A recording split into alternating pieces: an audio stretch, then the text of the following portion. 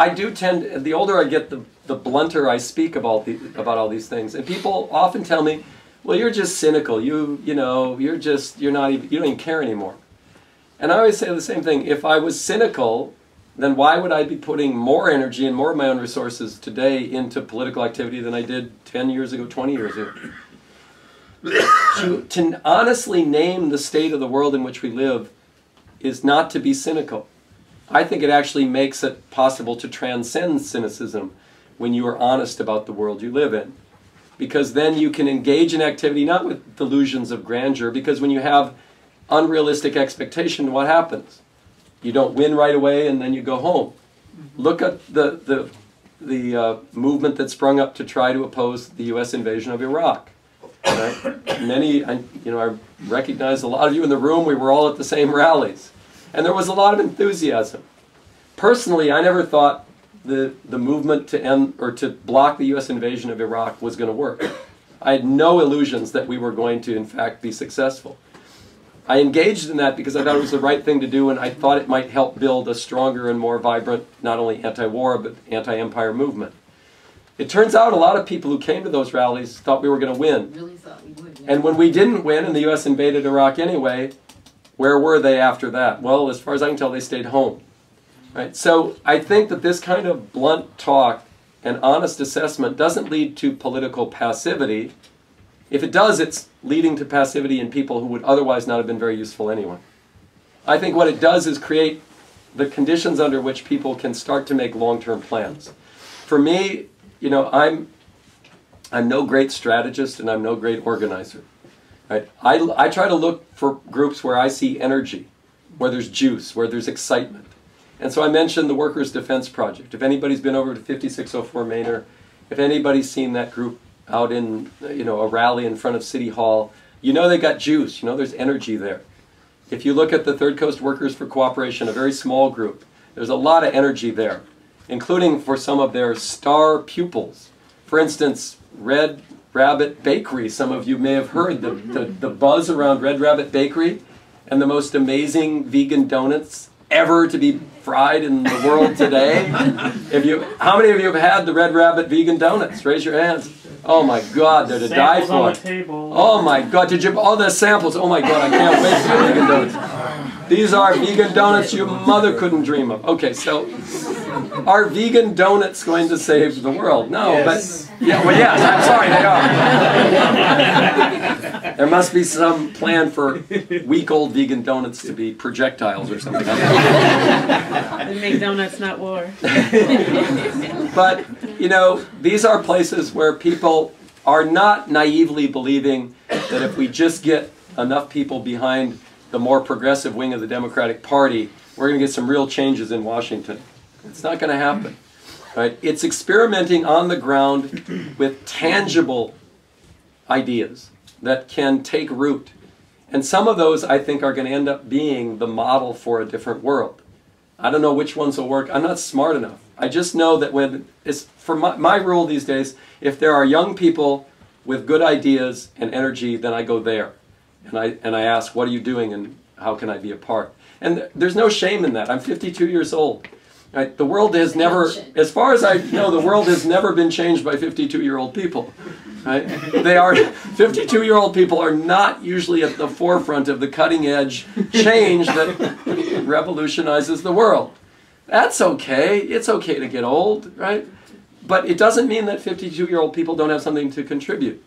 We do. We have status, we have resources, we have ideas of our own. We might remember what didn't work when we tried it back. You know, there's all sorts of ways, and that's what we really have to sort of try and create. And I see it happening all over the place. It doesn't make me naively optimistic. It means that there's a place I can go to work and a place where I can live. And in the end, I think the real motivation, I hate to say this because I like to present myself as an extremely moral and noble person. But the truth is, you know, there's a lot of self-interest at work.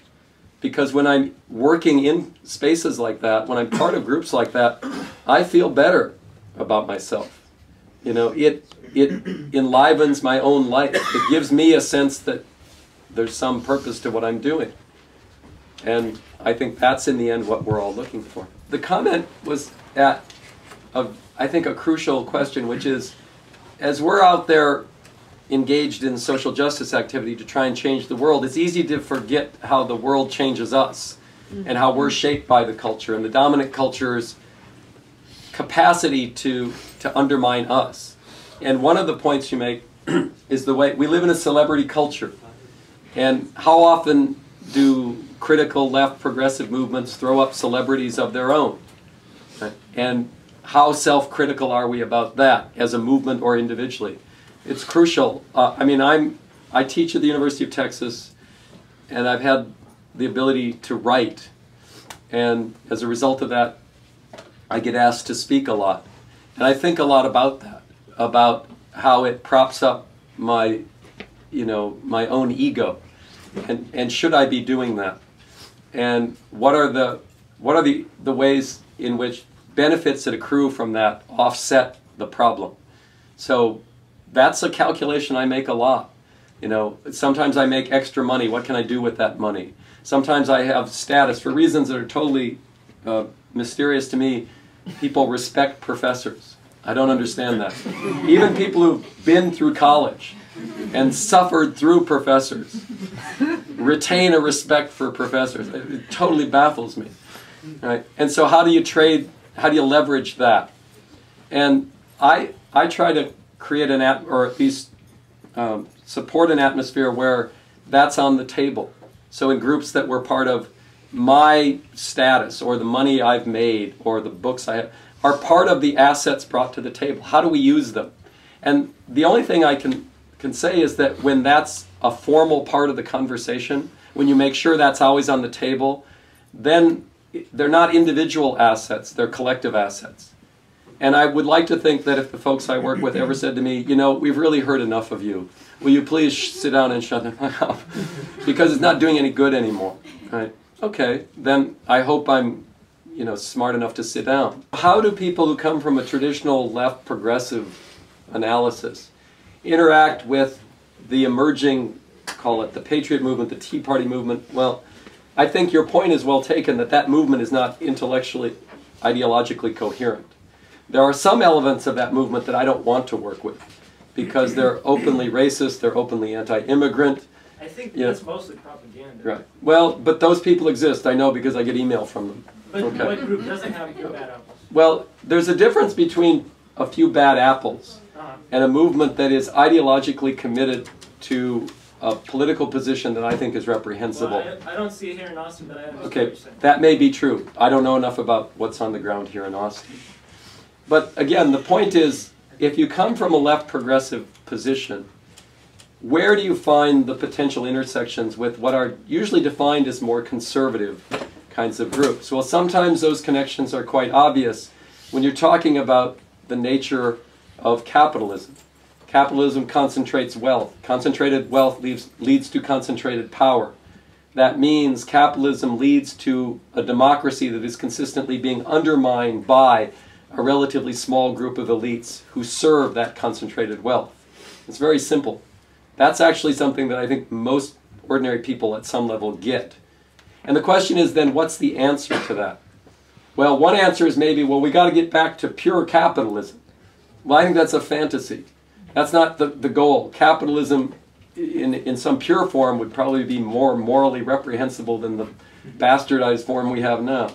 Right? So that conversation can go forward where people can offer a differing analysis of a commonly understood problem. I think the question is, where is the space for that? And that I have no good answer for because I don't see many of those spaces existing. And so I think, at a loss to offer a meaningful suggestion, except maybe we can talk afterwards about how to possibly engage in that. And this is a good place to conclude, I think, because it's so central. How can we diminish the influence of money, which means the influence of concentrated wealth on politics? Right. I mean, it takes millions and millions of dollars to run for office, and everybody knows where that money comes from. It comes from corporations. Right. So you often hear that a Supreme Court decision or a law affects corporate and union contributions. which assumes that these are equivalent, which of course they're not. What we're talking about is concentrated wealth and the way it undermines democracy. Concentrated wealth leads to a disruption of the democratic potential of a society, and that's quite clear. Well, this is one of those subjects that I think leads to a really healthy conversation about the fundamental nature of the economic system. The problem is not that we had this great capitalist economy and it's been hijacked somehow. You often hear this hijack narrative. This system was always designed to concentrate wealth and therefore concentrate power. The form in which it does it shifts as movements try to resist and then they're beaten back. But the problem is the nature of the economic system, capitalist, and the predominant form within which that economic activity goes forward, the corporation. The particular craziness of it right now, on which there's a lot of attention, is the legal decisions that have led over the past century or so to the American legal system treating corporations as if they were persons in various matters, including matters of freedom of expression.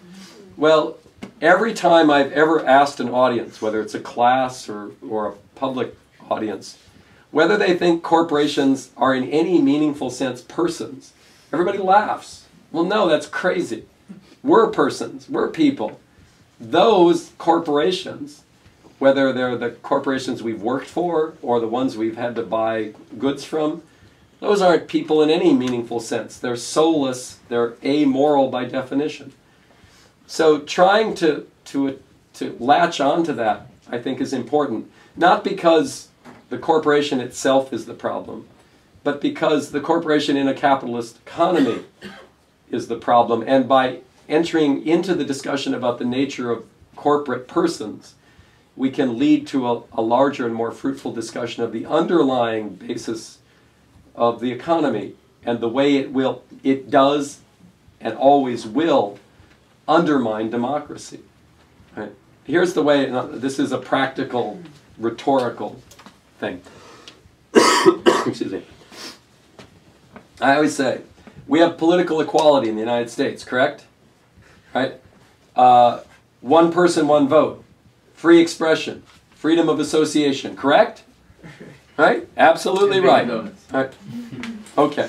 That means that Bill Gates and I are political equals. Now that's true, because when Bill Gates goes into the voting booth, how many times does he pull the lever? Once. I go in, I pull it once.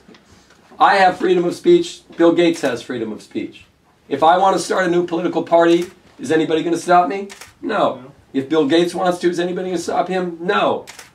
Bill Gates and I are political equals, correct? Well, you put it that way and everybody's snickering, and then at some point they break into laughter, because it's a ludicrous proposition that Bill Gates and I are political equals.